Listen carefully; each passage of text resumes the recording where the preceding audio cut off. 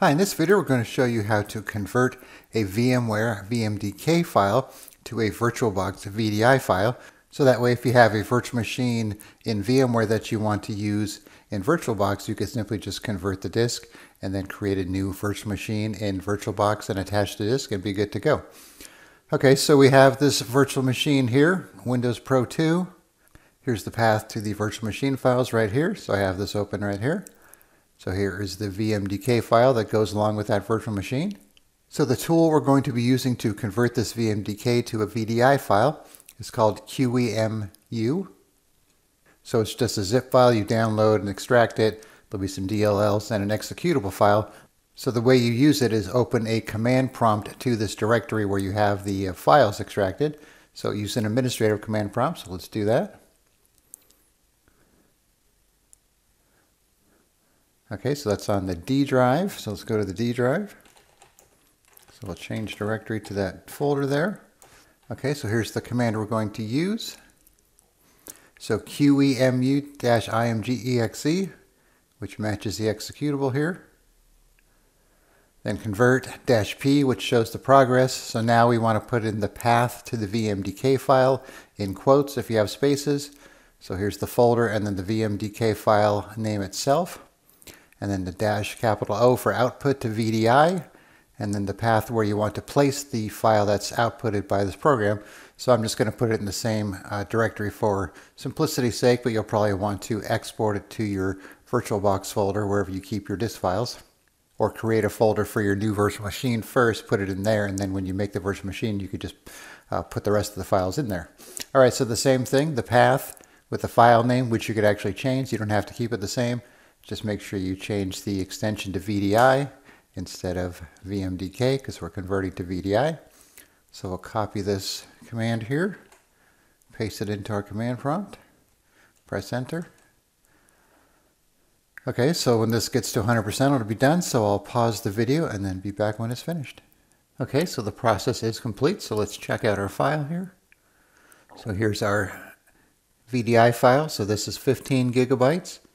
And the original is almost 15 gigabytes, so about the same size. Okay, so now we're going to go over to VirtualBox and create a new virtual machine and point it to this new disk image that we created here. Okay, so we'll click on New. We'll call this Imported. Then of course you could change the name. So one thing you're going to have to keep in mind is if you don't pick an ISO file, you can't check the box to skip unattended installation, so it's no big deal. So we'll just pick a Windows 11 ISO file. Now we can uncheck the box, change the hardware if you want. I'm just going to leave the default since it's just a test. So now rather than create a new virtual hard disk, I'm going to use an existing one.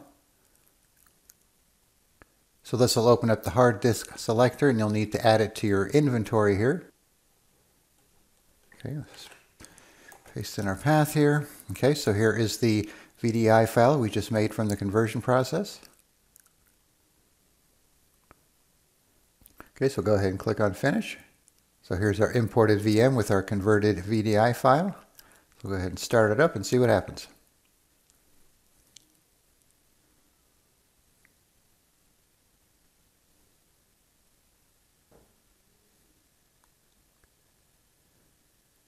Okay, it's going to ask you to boot from CD since we had to mount the ISO file. Or you could just ignore it. Alright, so I'm recording at a low resolution here, so things are going to look kind of large on the screen.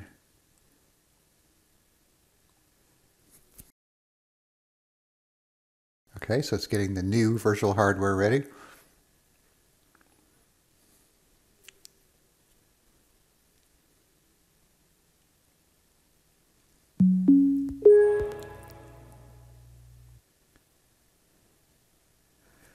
Okay, so we got our screen here.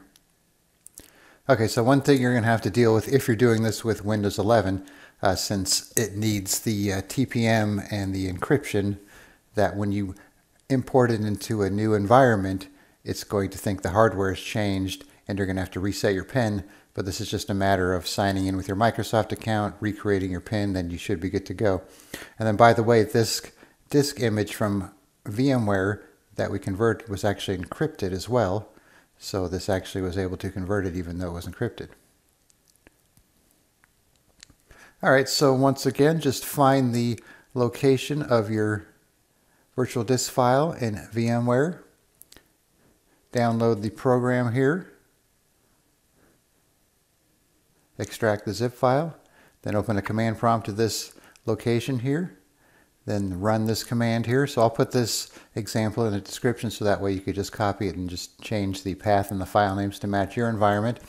And then I'll also put a link in the description where you could download qemu, and then you could try it out for yourself. All right, thanks for watching, and be sure to subscribe.